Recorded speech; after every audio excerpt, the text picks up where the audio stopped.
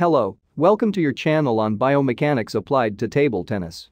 Today we will talk about displacement or footwork.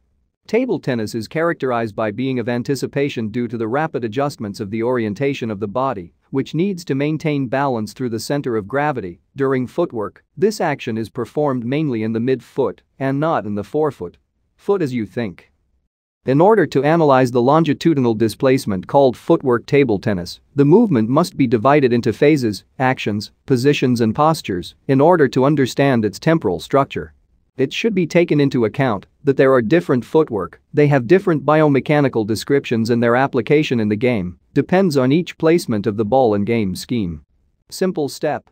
It is generally used to move in a small range within a step and is primarily used to attack, push, rub, and cut the ball closer to the body. For example, when catching a short ball from the right near the net, kick the ball with the left foot, step with the right foot, and hit the ball after the center of gravity follows the right foot. Starting from the fundamental position, if the ball does not go very far, the table tennis player must raise the tarsus or heel of the lower limb corresponding to the side that is going to be hit. Once the total foot is taken off, the MI is it must move forward, leaving the opposite lower limb as a pivot. Shorter parallel step. Movement from right to left. It consists of two steps. First, move the opposite foot, the left foot, sideways in the direction of movement before the opposite foot lands, the other foot, the right foot, step by step in the direction of the movement. The first step is small, the next step is big. It is used for short turn shots. Range of motion is greater than a single step, but less than a jump step. There is no air movement when moving, which helps maintain the stability of the body's center of gravity. Helicopters are often used for large-scale movements from left to right. Offensive players are used for forehand and roll attacks and are especially well suited for shooting, attacking, and splintering.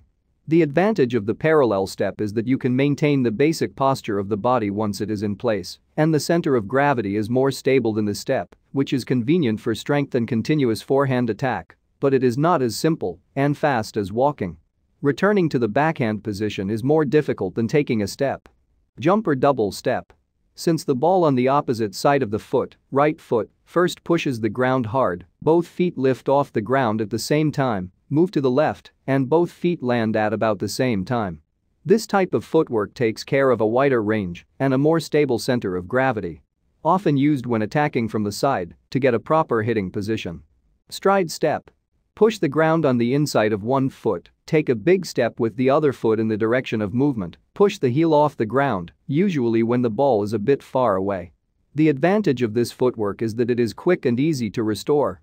Pay attention to the heel of the foot kicking quickly, otherwise it will make the distance of the foot too great, the center of gravity is low, and press on one foot, destroying the basic posture before hitting the ball and affecting the quality of the shot. The cross step is a footwork with the greatest range of motion.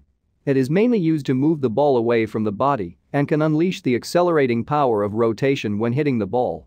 We are going to develop this step in another video because I consider one of the most profound differences between the Chinese footwork and the rest of the countries.